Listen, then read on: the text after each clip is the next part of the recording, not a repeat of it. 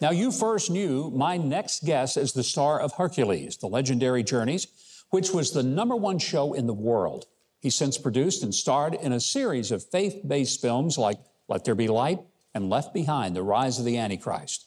His latest is an inspiring comedy based on a true story, and it's called Miracle in East Texas. It runs in theaters October the 29th and 30th through Fathom Events. I want you to welcome its director and its star, Kevin Sorbo.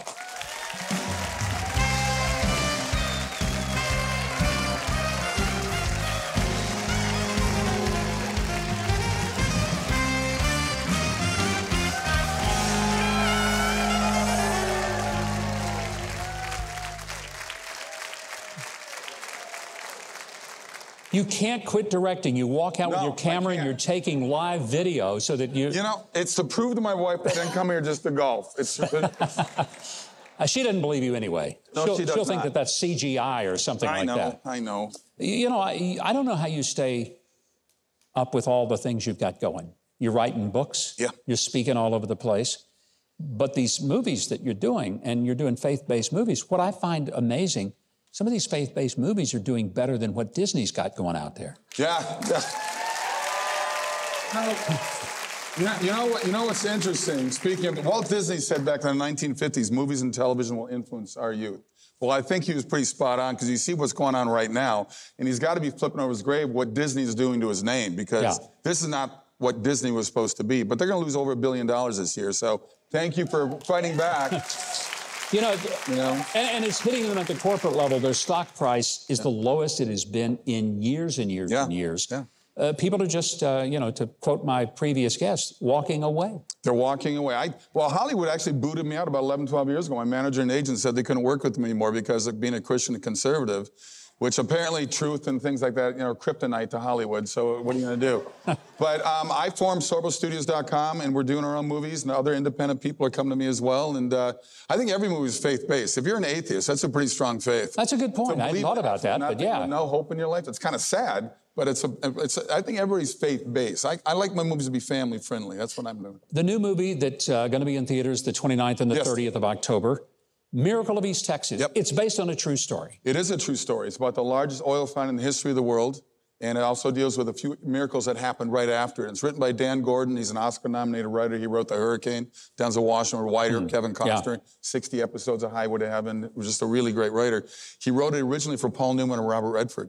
Wow. Over 30 years ago, but they couldn't find the time to put it together. He came to me. We were lucky enough to raise the money to do it, and it's won 10 film festivals, everything from best family movie to best comedy to best faith movie. So please, SorboStudios.com, get your tickets right now. You brought a clip. Yes. Set it up for us. Tell us what we're about to see. John Ratzenberg is in the movie with me, along with Lou Gossett Jr., and my beautiful wife Sam's in it. You know Sam. Yep. And this clip is where they would go to widows to get their money and to build these fake oil wells, sell 500% of the shares. And I believe this is the first one where John and I are doing our little flim-flam operations, so they can see how we get women to get invested. Let's see what happens. I'm a scientist, pure and simple. Oh, I doubt that there is much about you that is simple.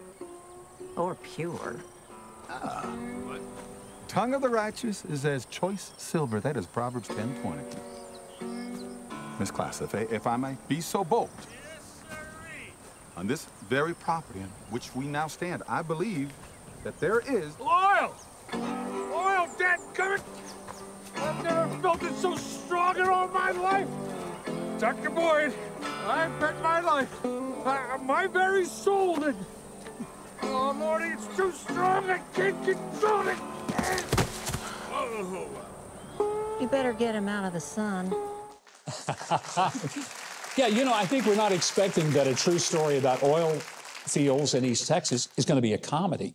I think it just sort of started working out that way. There was just a lot of humor within it. I'm sure these guys, these are real guys. The character names we have, everything. The woman you saw there, that was a real character, and it's pretty interesting. But there's a more interesting story about this after that oil was found, because it was right in the heart of the Depression, 1930, when this happened.